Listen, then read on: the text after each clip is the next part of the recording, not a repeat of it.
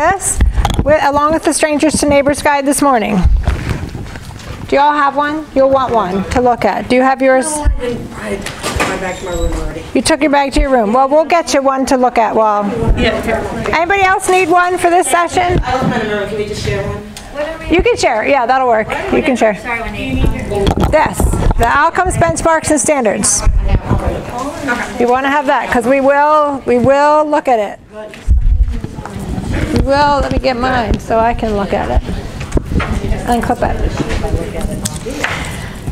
Okay, so we are going to walk through these things. How many of you have read them cover to cover? Jennifer! I should have prizes. I actually have my old copy in the car with my Christmas on it. Nice job. Anyone else? Cover to cover? How many people have perused them a little bit? Have looked through, glanced through, read a few sections? How many haven't opened the cover? Haven't looked at these at all? They would have. This, well, it would have been. It's available in electronic form. It's on members only. So not in this. So how many of you looked? So on members only. Before we printed it for you today. How many have looked at that? Okay, got some yeses. Skimmed, yeah, glancing through. So we're going to walk through it. Not word for word, obviously, but we're going to walk through it to help you get familiar with what's there, know where to look for what you're looking for, how we intend for these to communicate to you and be used by you. Thank you. So everyone keeps talking about the changes. Is this a pretty good overview of what the change is? This is, yes. This is the foundation of the change. So, and we do have some folks who are brand new in our network. So let me just give you, I hadn't planned this, but let me just give you a couple-minute synopsis of what's happened. So it's 2 years ago now at our national conference, we had a continuation of years-long conversation about the language of mentoring, which is what Bridge of Hope has historically done for the past 30 years, is pair families facing homelessness with mentors, mentoring groups from Christian congregations. That language has tripped us up for quite some time for a variety of reasons that I won't go into here. 2 years ago, it became really abundantly clear in conversation with you as a network here at the conference that we needed new language. And so that embarked us on not only looking at how do we rename the work that we're doing, but really evaluating. That coupled with a number of other things. There was, we were facing diminishing outcomes for our program. We were not seeing families have the same degree of success they had in the previous 25 years. Outcomes were changing for many reasons, some of those being contextual. Our environment has changed. There used to be, 30 years ago, if someone became homeless, you found them a house, you made sure their employment was stable, they were good to go. Now find a house that their employment is going to pay for long term. So our housing environment is very different. The wages have not increased like rental costs have increased. So economically our environment is very different. The church environment is very different. People do church differently than they used to. It used to be regular attendance was every Sunday, maybe Wednesday nights too. Now regular attendance is once a month. Some studies say once every 2 months. That's considered regular church attendance in America. If you're going into churches and doing presentations, who's there to hear you? A quarter of the congregation on any given Sunday. So you're missing 3/4 of the people that you could be speaking to when you're in a church attempting to invite people into the mission of Bridge of Hope. And additionally, people are looking for, well, we say, the studies show that millennials are really looking for authentic engagement, which could be Bridge of Hope, authentic engagement in the needs of people. We're also seeing a trend toward wanting short-term intensive projects. Like, I'm willing to invest a day. I'll come and do mission work for 1 day, and then I'm done. Where Bridge of Hope's inviting people into long-term relationships with families. So changes in the church also complicating and making it challenging for our locations to find churches that are able to pull together groups of 10 to 12 mentors at the time that are willing to come alongside families for an extended period of time. So these factors all coming into play and challenging our work. And so we pulled together an innovation team. Jennifer, who's in the room, was part of our innovation team. Johanna was part of our innovation team. We had representatives from 6 of our locations, some expert voices, some members and past members of our board of directors. Really started from scratch. Like, why do we do this? Why do we do this? And is it what we've been doing, our mission, is it what we're still about? What are the outcomes we want for families? And how are we going to get there? And how do we need to do things differently in order to meet the needs of families facing homelessness, and churches were engaging with families in 2016, 17, and forward. So out of the work of that team grew new outcomes, benchmarks that we've not operated under before, program standards, and that's what we're going to dive into today. So this is the core. So if you're coming in new, you're lucky in some regards because you just get to learn the new. You don't have to make the shift. But that helps you understand kind of where we've come from. For people who've been doing this for a while, in many ways, some pieces of this are like, oh, thank God, we finally get to change our language. We finally get to do some, attend to some of these needs. For some of it, it's like, oh, this is going to be a little painful. Some of this looks really hard, and are we making it easier for ourselves or harder for ourselves? But these are the realities with change. Change is never like a nice sail on open water. It's challenging, but today I want to walk with you through the meat of this and invite your questions, invite your discussion, invite your exploration of this, where we're going as an organization. So let's start. I've already said some of my introduction. Now let's back up to that screen again. So a couple things I want to say about this document as you look at it. This is a living, breathing document. It is not fixed. In fact, there are already typos I found that we need to update. But this is not something that is fixed. Like, we haven't written this and this is going to stay as it is for the next 30 years. Because what we know is we're doing something new. We're going to learn things. We're going to learn what's going to work well, and we're going to learn what's not going to work. We're going to need to shift and change and continue evolving as our context evolves, as we learn and grow as an organization. So it's not fixed. We'll be evolving this. But don't think it's not going to change every week either. So you're not going to have a spinning head trying to keep up with it. But this is, so it's a fluid document. It's intended to really call us and equip us to achieve our mission and vision, and to be accountable to one another as partners in a network, and also all of our other partners in the community. So this work, I mentioned last night briefly, but this work is heavily influenced by the work of Ellen Bassick, Carmela DeCandia, who's been with us the past 2 days, and Molly Richard, who are the authors of the 2015 research, Services Matter: How Housing and Services Can End Family Homelessness. It presents a solid body of evidence for the effectiveness of holistic and relational services for ending family homelessness. So that kind of, Carmela mentioned yesterday, that research was done in response to a HUD, a federal housing and urban development study that said, oh, families do best if they're just handed vouchers. And where the push in our context is toward rapid rehousing. Give people initial startup costs, get them into housing, make sure they have a job, push them out the door. 3 months and you're gone, you're good.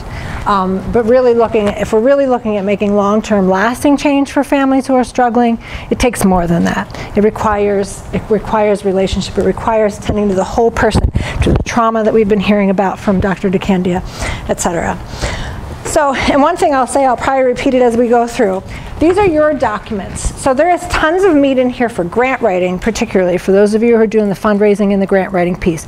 Tap into it as if it's your own. You don't have to reference it or reference National as the author. This is yours as part of the Bridge of Hope Network. This is your information and your material. Use it. Use it in your communication. Use it in your grant writing, et cetera. Okay? So after we did our innovation, or maybe as a continuation of that innovation process, we then launched into reevaluating our vision and mission statements, which we'd had for a long time, which were really long and wordy, and you couldn't stick them in your brain and say them in your elevator speech.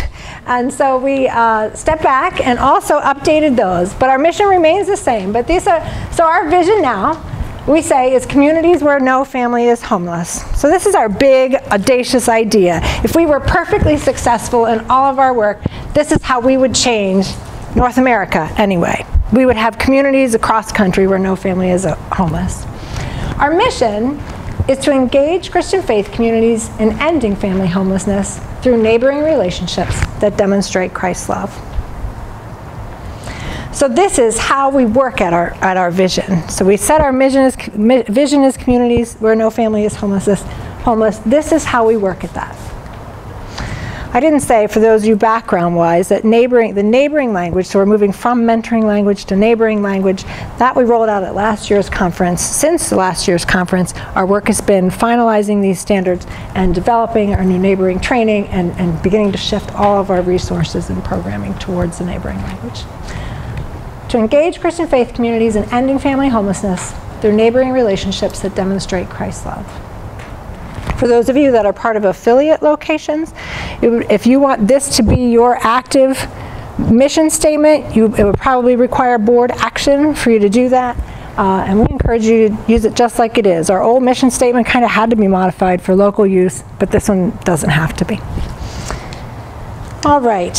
So then, as I mentioned, we started with our why, with our mission. Our mission remained the same, but we have modified our outcomes. And so these are the three main outcomes. So these are talking points as you're telling people about Bridge of Hope, what the mission of Bridge of Hope is, what our ministry hopes to accomplish in the lives of women and children. Safe and sustainable housing, strong and resilient families, and supportive neighboring relationships. Wendy? Yes? It's kind of hard to hear you. Is it? You want me to use the mic? You don't want to come up here? Actually, I don't think you could all fit around this table now anyway. So, all right, let me put the mic on.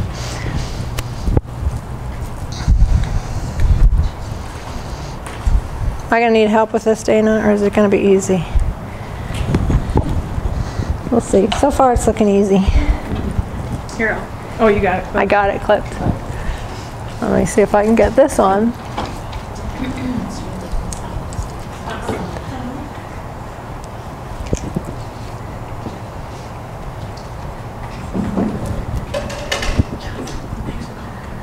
Too much hair. Oh, I think I hear myself. Is that better? Yeah. Okay, good. Let's do that. Then I maybe won't be as hoarse for my next workshop. So what's two things I'll name distinctly different about this set of outcomes. Strong and resilient families is one of them. So we have all, I think in our work to support families and the well-being of families in a variety of ways, but it has never been an intentional focus of Bridge of Hope.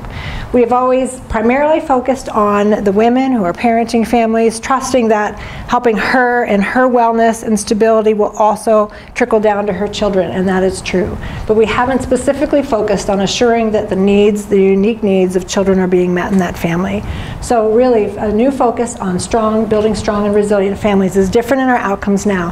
The other thing that people notice is that we previously had an outcome of financial stability through employment, and that is not there anymore, and yet employment is still a priority for Bridge of Hope. Our innovation team largely decided that employment is foundational to safe and stable housing. We are not about assuring that women are being employed. We are about assuring that women are safe and stably housed. Part of that is accomplished by employment. So employment remains a priority for Bridge of Hope, but the employment piece of our work is encompassed in the standards that support the safe and sustainable housing. Okay. If at any time you want to ask questions, just stick a hand in the air, because I'm going to keep moving, but I will pause at points, but please stick a hand in the air as we go through.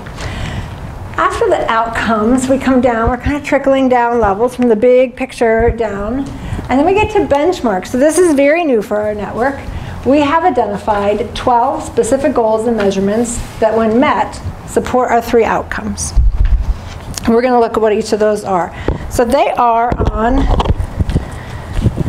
well, let me back up. If you open your book, let me just say, as you open your book, you'll find the table of contents and an introduction. We're talking through some of what the introduction includes now. Following the introduction, you'll find a colorful page that looks like this. This includes, on the left-hand side, the 3 outcomes that you just saw on the screen before. In the center, the 12 benchmarks that we're going to talk about next. And on the right-hand side, the 7 program standards, which we'll then get into, which the 7 standards outline our recommended best practices for implementing the Bridge of Hope program. They support and connect to the benchmarks, which support and connect to the outcomes. Okay? So, but you can be looking at that page right now, if you want. So you can see the 12, because the 12 benchmarks are not going to be up here on your screen. No. There we go. So why benchmarks? Why have we moved to benchmarks? So here's several whys. When we're going to intercede in the lives of other people, we have a responsibility to make sure that we're doing more good than we are harm for those individuals and families. So our history books are filled with stories of people who thought they were helping the needy, but really did a lot of damage. For example, Native American children who were taken away from their homes and their families and put in boarding schools where they could become civilized. I'm sure the people who did that were well-intentioned, thinking they were doing something good for these children, but we know historically looking back, it was very harmful. We have a responsibility to be sure that when somebody's looking back 20 years, 50 years from now in the work of Bridge of Hope, that what we did was good for families and not harmful. So our benchmarks help us assure that we're doing the best we can to support families. It assures that we are, well, it sets targets for us to strive toward. And it demands our creativity in meeting those. It assures that we aren't becoming complacent and just using our environmental context as an excuse. Oh, our outcomes are down, families aren't faring as well, but that's because of the housing market, and that's because of the employment situation, and that's because of these things. It's not our fault. We could just sit back and say, well, that's just the reality of our time. But it's our responsibility as we strive to help families to ensure that we're constantly engaging our own creativity and seeking ways to work against the tide on behalf of families. So our benchmarks are setting targets for us and calling us to work at that. Our benchmarks assures that we're being good stewards of the resources that we have. So it's calling us to make good decisions about what God has given us in terms of financial support, volunteer support, etc. It supports our accountability to each other. We are not individual organizations working by ourselves in the world. We are part of a network together. We are supporting a brand, a common mission, a common vision. And so these support our accountability to each other. And these are our accountability points. So these are, we are asking each location as you implement Bridge of Hope to commit to working toward meeting the 12 benchmarks. You're going to ask, what happens if we don't? We'll get there. And then also, our benchmarks communicate our impact. They provide data. As we answer those questions through our data and evaluation, it provides information and data for us to communicate our impact to our donors and supporters and our communities. So what are benchmarks? You got a little bit of that in the why. They're targets or goals. You can see that by looking over the page that's in front of you. They are intended to measure our achievement of our mission. And they are the basis of accountability. They are not permanent. So our benchmarks are not permanent. So these are our 12 benchmarks, our starting point. But 2 years from now, we could look at our benchmarks and say, you know, we've nailed this one. We are so good at achieving this particular benchmark. We're going to continue being good at that. But we notice over here, there's an area that we could really grow. And so we're going to drop this one off our list at the moment and add a new one. This is our new target. We want to work toward growing, building, improving our services in this way. So they're like the rest of the standards. They're fluid. They're not fixed. They could change and evolve over time. So let me just say briefly about the accountability piece. What does it look like if you don't meet these? And I'll say too that the standards that we'll then get into and look at more closely, they are not your accountability points. So once you get past the benchmark page, which is like page 7 and 8, 6, 7, something like that, the rest of that, well, our philosophy section is a little different, but really these standards are our framework. They're recommendations. They're not. You don't feel like you have to read through this 41 pages and meet every single thing in this 41 pages. That's not true. But if we find for your location, if you find that there's one benchmark you're working toward, you're just not nailing it. This year you didn't get there. Next year you didn't get there. Then the standards are your place to start. So really looking at, okay, so what's in these standards? What are we doing that's part of these standards? How are we doing it? Are we doing it well? What's in these standards that we're not doing? Might we implement something in these standards that would help us move toward achieving the benchmark? And then setting goals, making your own plans for moving forward. So they're really your evaluative tool to give you guidance, direction for how do we shift, how do we make changes so we can meet those benchmarks. But you are not accountable to everything in the program standards. We'll talk a little bit more about that. So there are also, amongst the benchmarks, you'll find two types of benchmarks. So there are process benchmarks and there are family and volunteer outcome benchmarks. So the process benchmarks are for us. They measure our success in achieving certain standards for our work. So for example, what our new benchmarks are that we would find housing for families within 60 days of their coming into our programs, that they would be connected with a group of neighboring volunteers within 60 days of entering the program. Those are process benchmarks. Those are for us. That's about holding us accountable to how quickly we are working towards these goals for families. Then there are family outcome benchmarks. For example, that 80% of exiting women would be employed. That's an outcome benchmark for families. Or for the neighboring volunteers, at the very bottom, 80% of neighboring volunteers report increased understanding of family homelessness, etc. Those are outcome benchmarks. So there's two types that are in there. In the past, we've been measuring outcomes for our families. We have some, but we haven't very specifically looked at our own goals. We've looked at them, but now we're setting goals for ourselves around related to how well we are achieving our own goals of housing quickly, of connecting quickly, etc. One thing, a really important thing I want to say about benchmarks, which will take, I know some conversations have already come up with in our network. Your job, when you're considering what families you invite into your program, what families you're going to serve, how you're going to serve those families, is still to make decisions about what's best for families. So not to make decisions for the sake of your benchmarks. So you have a family coming in that says, I would really like a group of neighboring volunteers from my own congregation. Well, guess what? You're only going to start recruiting that group after you've accepted this mom into the program. So there's a pretty good likelihood that she won't be formally connected or matched by day 60. I don't want you to go, oh, well, we're not going to take her because she'll impact our benchmarks and they'll look worse. Likewise, housing. Somebody has a unique housing situation where it is, maybe they're in a temporary housing situation, or but maybe there's something about their housing situation wherein it would make sense to wait 4 months before you house them instead of 2. Please don't exclude that family from your services or force them to make a plan that's not as effective for themselves because of how it's going to look in your benchmarks. That's why we work with 80% possibilities. That's why we don't shoot for 100%, because there are unique circumstances that we still want you to have the flexibility to accommodate. And for some of you, you're serving 1 or 2 families a year.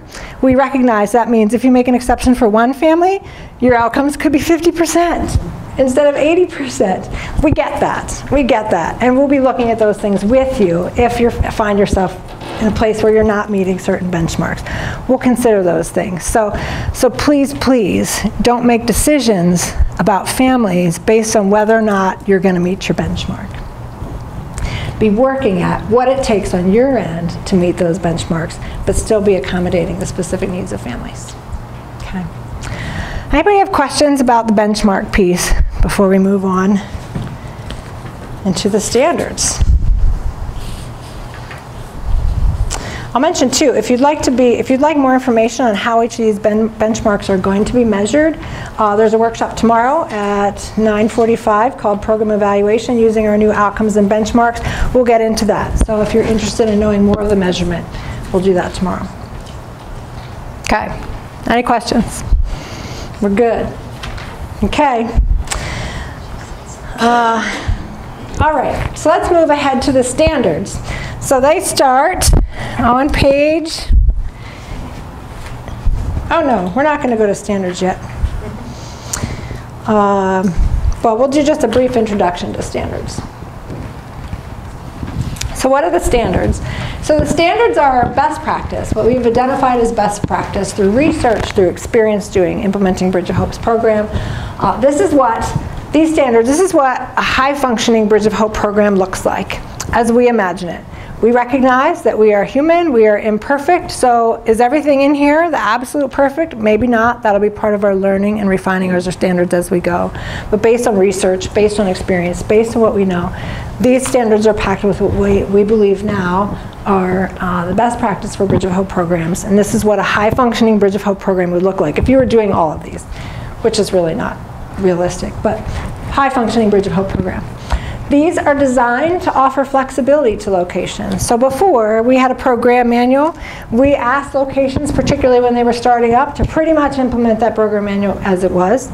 There is always room for flexibility as you learn to know the strengths of your organization, the strengths and the needs in your community, how you work with families, etc. Always room for flexibility, and many of you have innovated and offer great ideas and resources to the rest of their network through your own innovation and flexibility with those tools.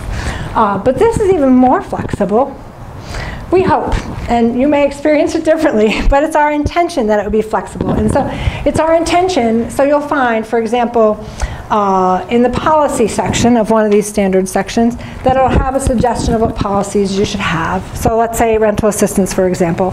You should have a policy about how you go about implementing rental assistance. What it doesn't say is what your policy should be. But it's just saying a high-functioning Bridge of Hope would have a standard set practice for how you go about implementing and determining rental assistance for families. Not that it's some willy-nilly hodgepodge thing that if your staff person changes next week, your rental assistance planning is also going to change. But that there be a policy, a guideline, so your staff know this is a framework within which I work, but it's up to your location to decide what that policy is. We may still offer recommendations, and we will, based on experience in our network, but you have flexibility to decide exactly what that policy is for your location. So that's our intent.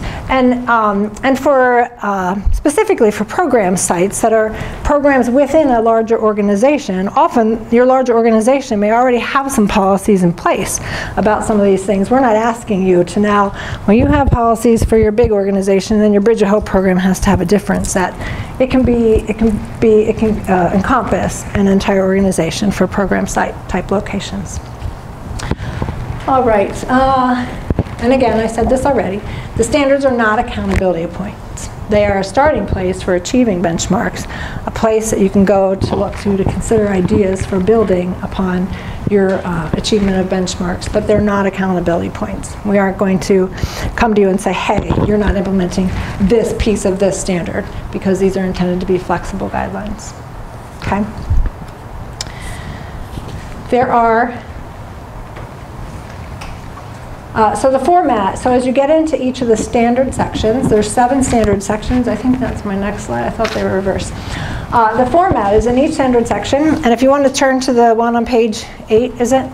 Vision and Philosophy? 10, sorry.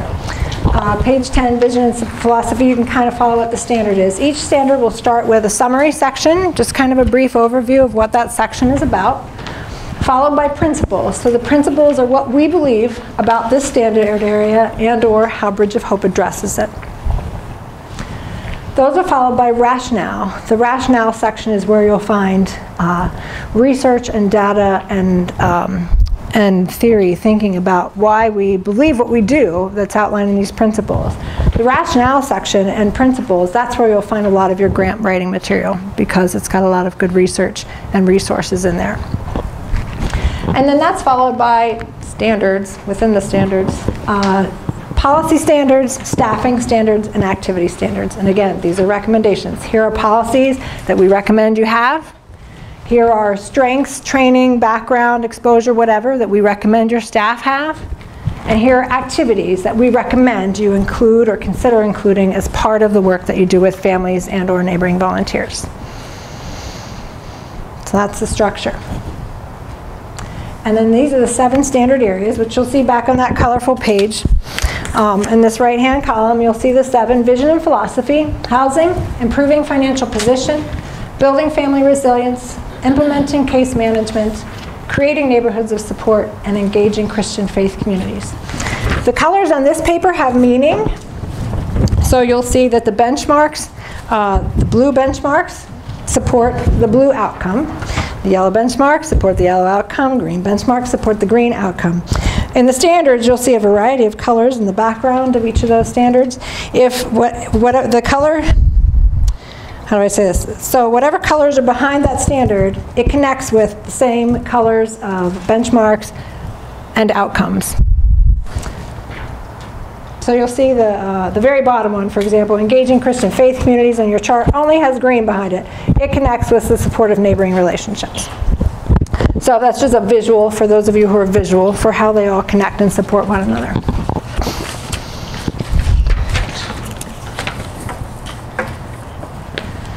All right. Nope, we're going to stop there. All right, I invite you to turn to page 8, so backing up a little bit, in your outcomes booklet there.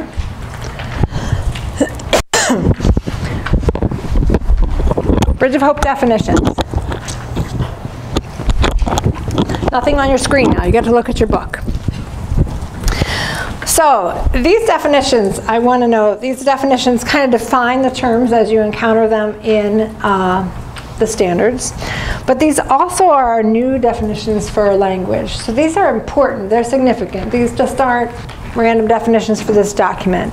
This is our new common language as a network. So these are important for branding, for identity standards, to be commonly using the same language as we build something new in terms of Bridge of Hope and how we approach our ministry. So I'm going to walk through them briefly just to connect them to what language they replace. But I want you to become familiar with them. And I will admit right now that saying groups of neighboring volunteers is a mouthful, and it's going to be a hard shift, but please work at it. So just walking down through these. Bridge of Hope Neighborhood, or the Bridge of Hope Neighborhood of Support. This is now our three-way partnership. This is what we call the whole group, the neighboring volunteers, the neighboring family, and you as the family resource coordinator, case manager, or neighboring resource specialist. I know that we will not all have the same name, but that's the group, the whole team, the whole three partnership team is the neighborhood of support. The Bridge of Hope Neighboring Training, that is the new title for the training that many of you experienced earlier with Christy. Maybe the first half, maybe some of you didn't. But that's the title of our new training, the name that's on the training kits, etc. Replaces our mentoring training. Christian faith communities, that new language is not only a replacement word, but it's an expanded opportunity. So we have previously worked with churches. One church, one family. A few years ago we expanded that to say you can bring two groups together from two churches to form one group where a church can't identify enough people to form a single group. But Christian faith communities is a little more expansive. Now we are offering the opportunity to engage community Bible studies, house churches, other faith-based worshiping bodies. So this is not an opportunity for you to go out and say, oh, here's a Christian from this neighborhood, and here's a Christian from that church, and here's a Christian I met at work, and pull them all into a hodgepodge group. We are still looking for groups that already have some kind of working relationship with one another as a worshiping or faith-based community, like a Bible study, which may include people from multiple churches or somebody who's not currently attending a church, etc. But working to expand the opportunities for you as you struggle, many of you struggle to get churches to engage and commit to the ministry of neighboring now. So offering some additional opportunities. So Christian faith communities are a new language. If you say church, that's still okay, because that's still going to be the majority of the places that your groups come from. So you can still say church, but I invite you, particularly in your public communication, your written communication, etc., to expand that to include, so it's more inclusive of the opportunities we want to make available. Next, locations. This isn't new language, but maybe new to some. We have, of course, affiliate type locations in our network, program sites in our network, one church sites in our network. If you're relatively new to the network and you don't know what all that means, feel free to ask me afterwards. We're not going to go into that. But we refer to you all as Bridge of Hope locations. That's just our broad language that's common for every one of you.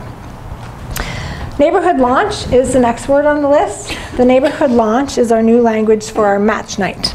That's another language shift. It's really easy to say match night.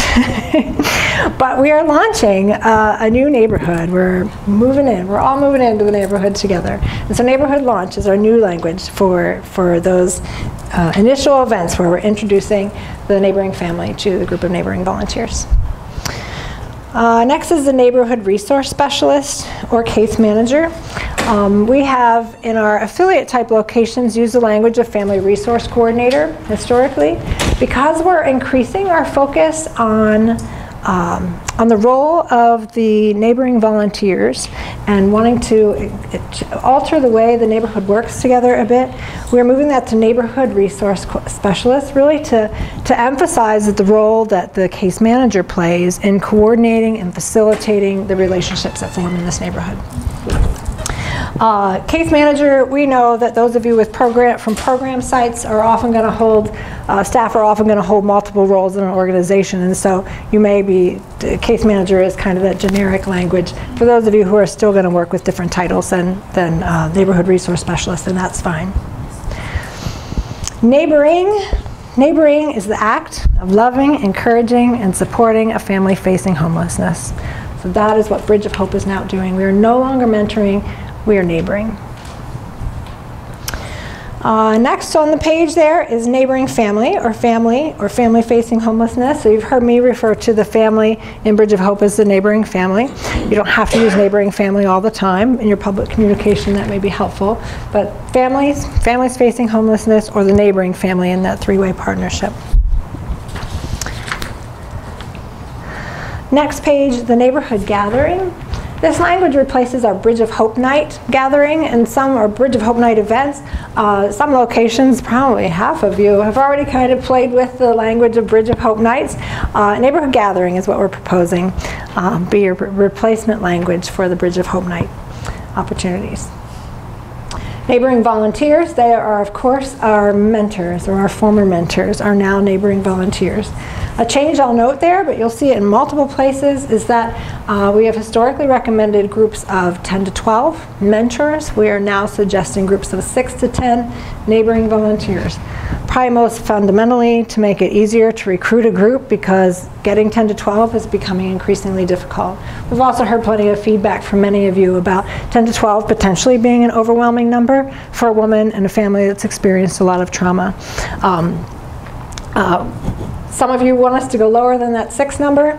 We haven't done that because we have no precedent to say, yeah, 3 works great. But you'll find pretty much everywhere, it doesn't have it right here, but you'll find throughout the rest of the document and in covenant and program site documents that it'll say typically 6 to 12, or I'm sorry, typically 6 to 10 or approximately 6 to 10.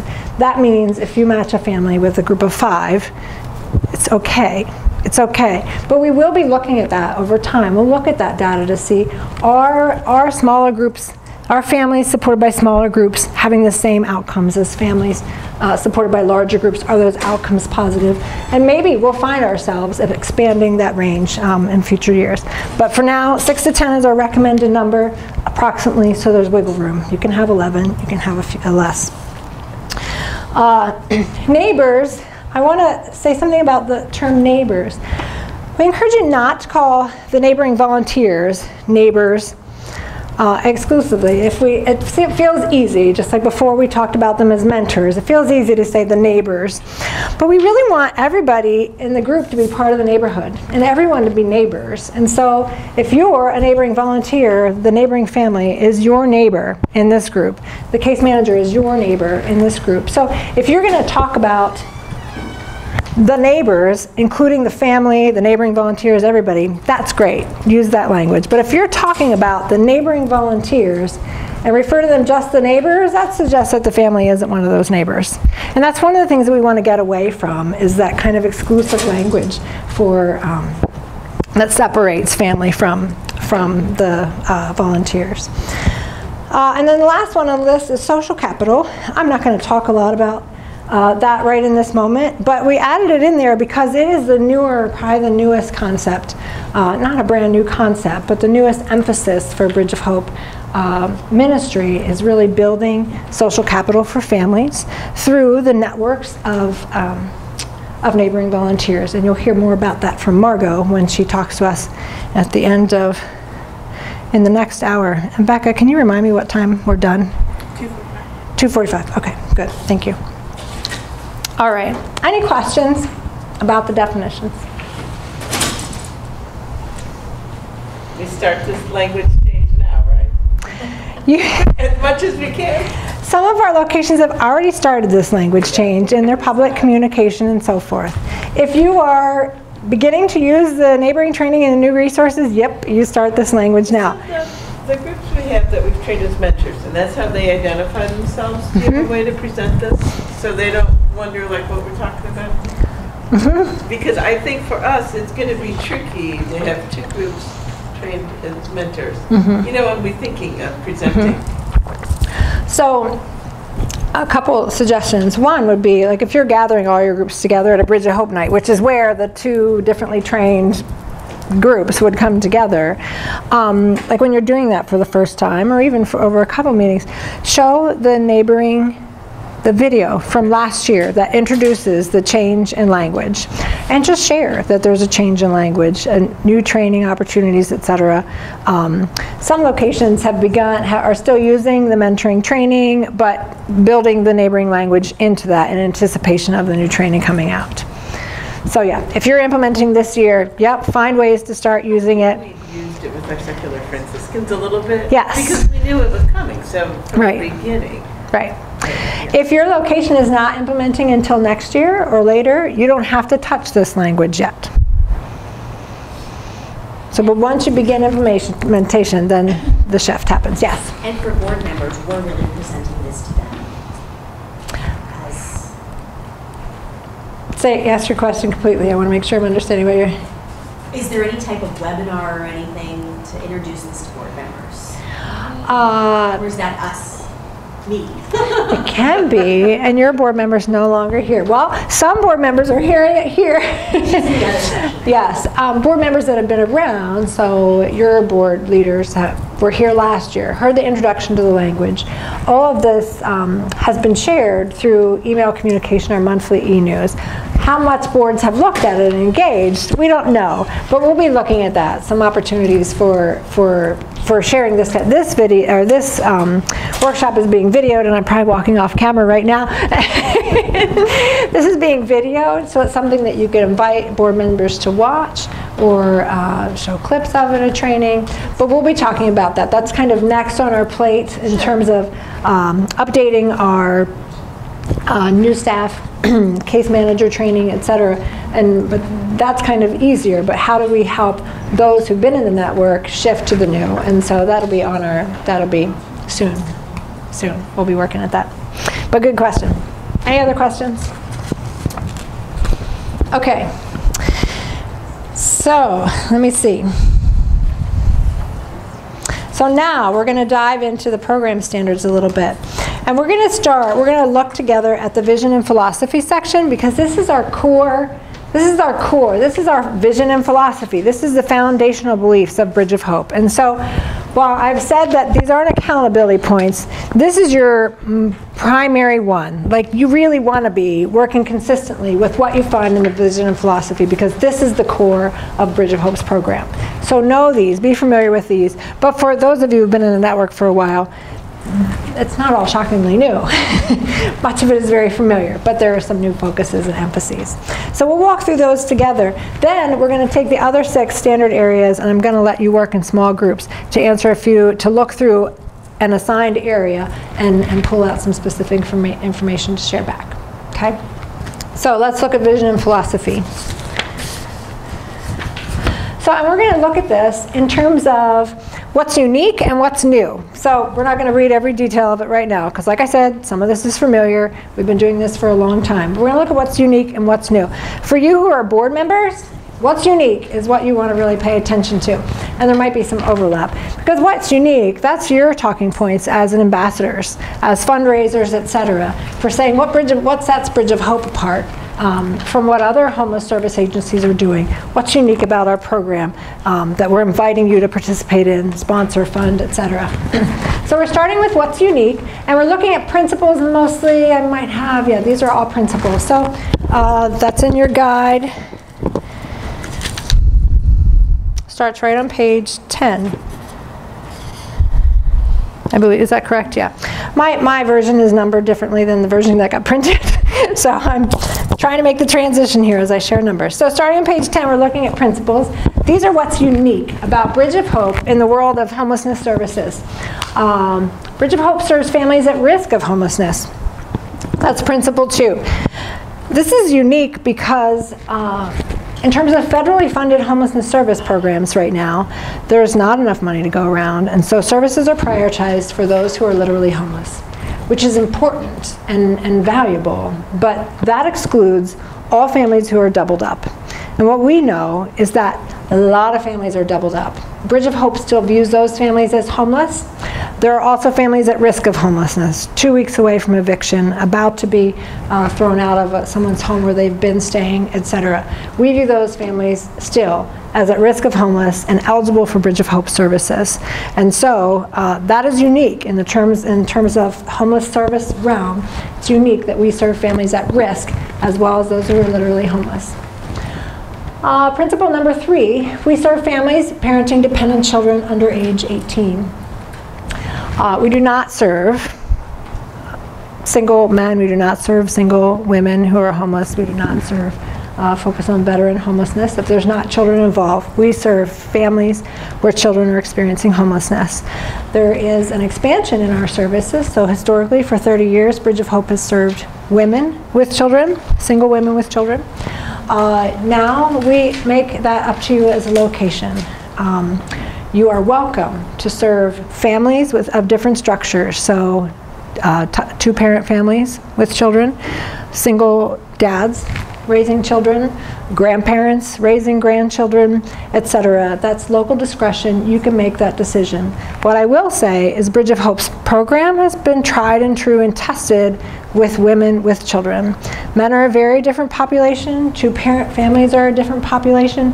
So we have not tested how well all of these materials and programming works for those families. But we know that some of you as program sites are working with families of different structures and have said, we think this could work for family A, family B, and we invite you to consider those opportunities if that makes sense to your location. Also unique to Bridge of Hope, of course, is our three-way partnership. That's in Principle 4. Social capital, whoops, sorry. Go back. Social capital is a new emphasis there, which you'll hear more about if you attend the workshop after our next keynote on the neighborhood, the Bridge of Hope neighborhood. And you'll hear more about from Margot as she shares with us in the keynote speech this afternoon.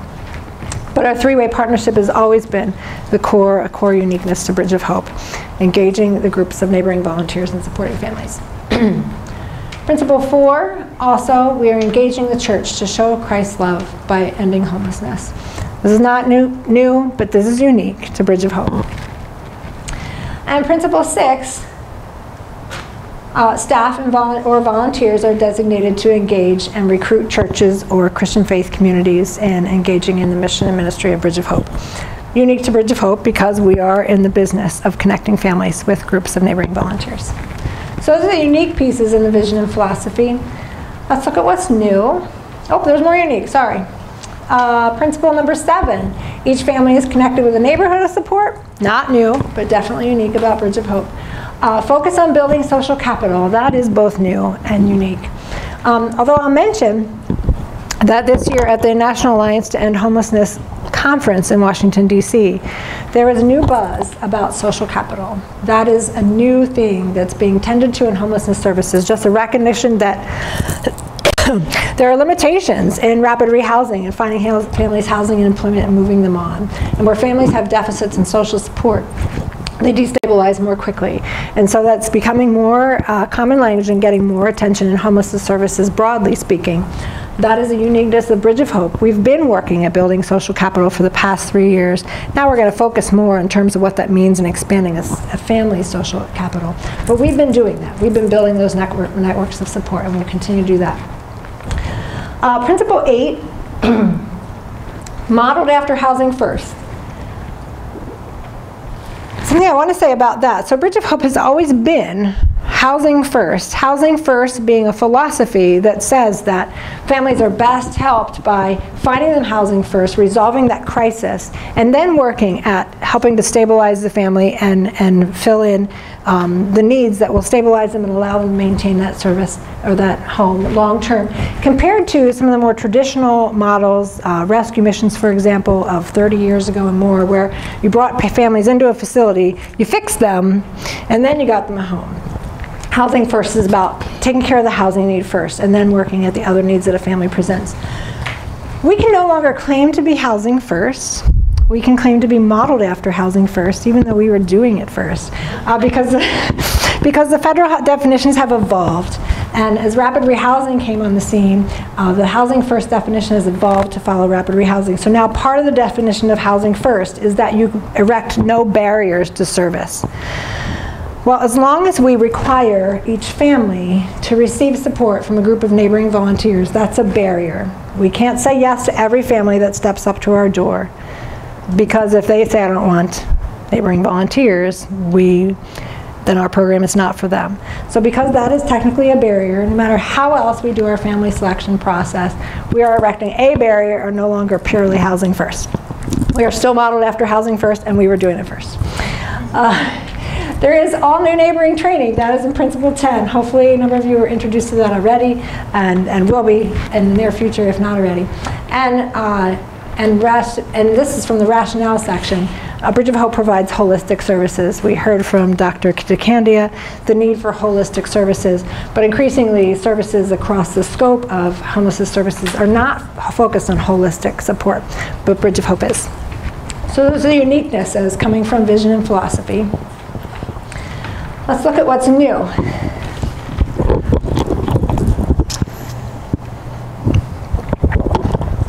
Of course, new language. That you heard last year. We have all new language that we have to get used to saying and implementing and sharing. And for those who have been supporters, our donors and volunteers of years, we have new language to share with them and to get their excitement and buy-in for. Principle 3 in this section, we serve families, including but not exclusively, headed by women. The local discretion, I mentioned that piece already, that is new for Bridge of Hope, that there's now local discretion in discerning the structure of the families as long as there are children under 18.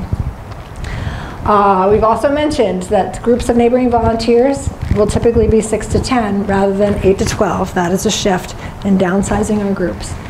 Also new, groups of neighboring volunteers are from Christian faith communities or worshiping bodies like Bible studies, etc., as well as from traditional church congregations.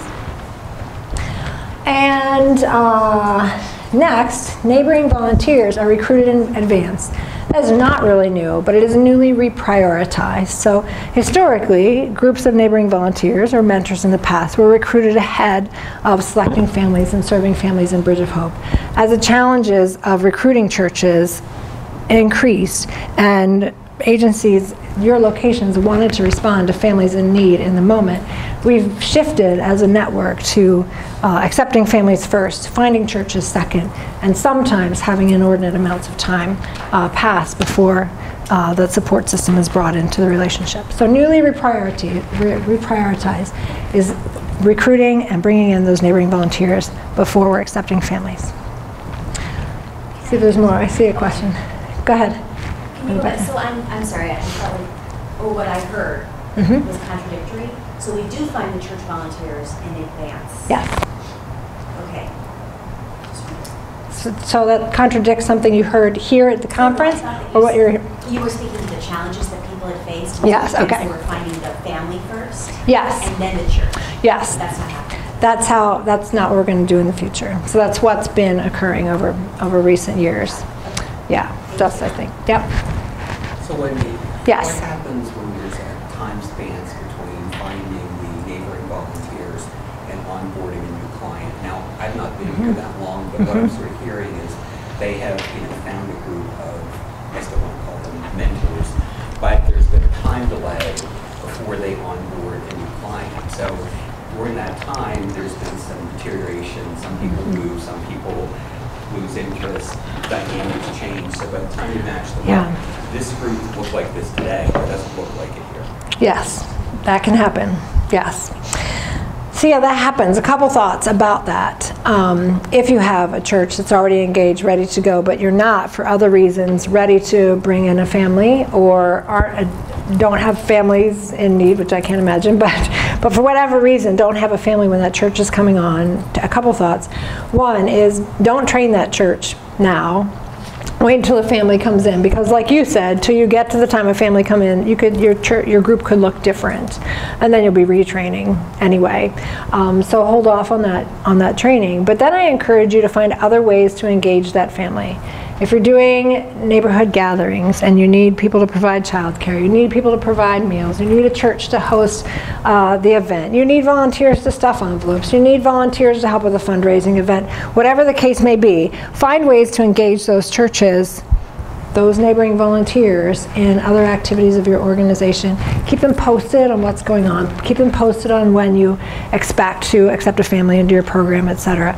But yeah, there'll be some work in keeping them engaged, but you might find that they're great supporters in other ways, as well as potential neighboring volunteers.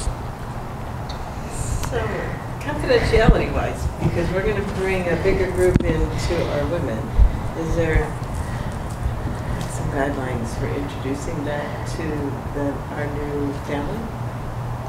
Ask that again. Historically, the women who come in know that they're going to see, for, say, we call it Hoke gathering, so neighborhood gathering. They've seen our program committee who get introduced, and they see other neighboring volunteers who are already matched.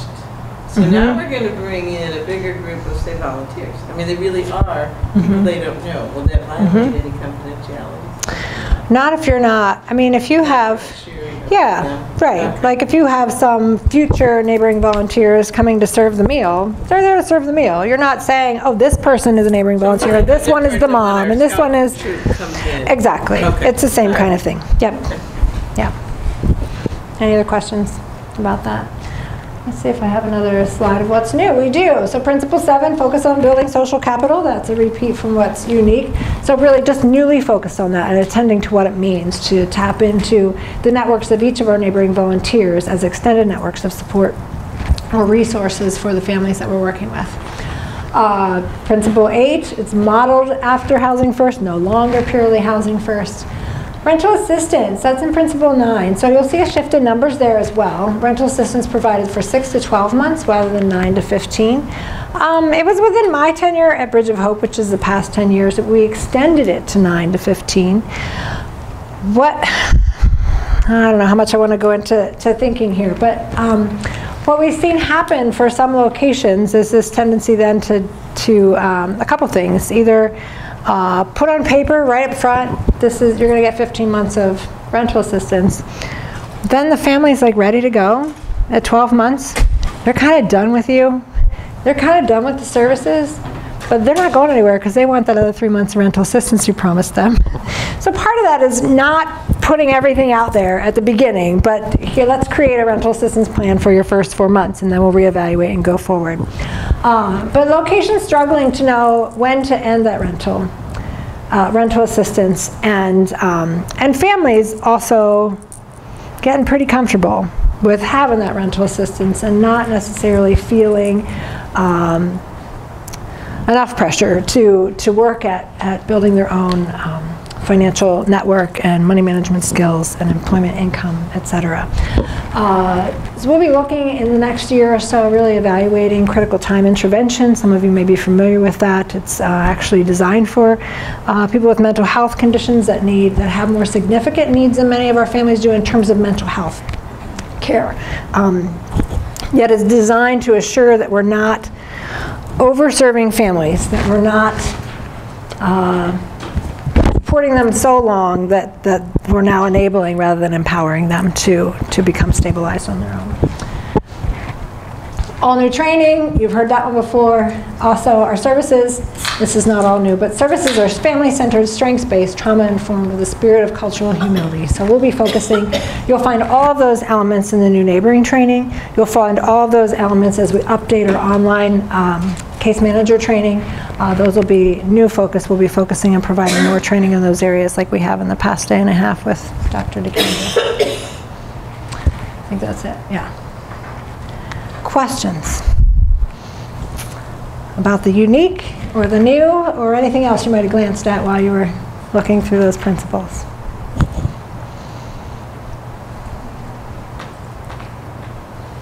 Okay.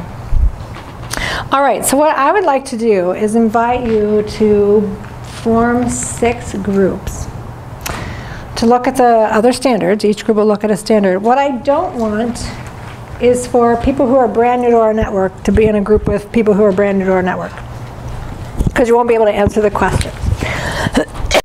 So I want each group to have some people who've been around for a while, some people who are new. So that means you got to get up out of your seats and maybe reposition a little bit.